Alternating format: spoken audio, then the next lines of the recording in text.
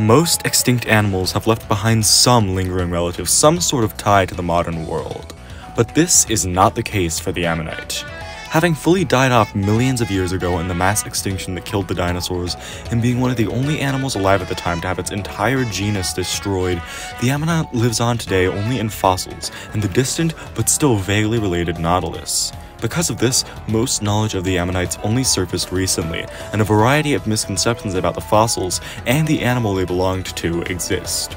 At certain points throughout human history, the ammonite was believed to have been a nautilus, an odd rock formation, and even a fossilized snake with the head removed.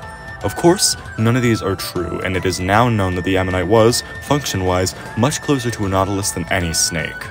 The ammonite was a small, squid-like animal which used a variety of shells throughout its life for both defense and buoyancy. It would use its many tentacles to ensnare and consume prey, and would replace its shell somewhat often.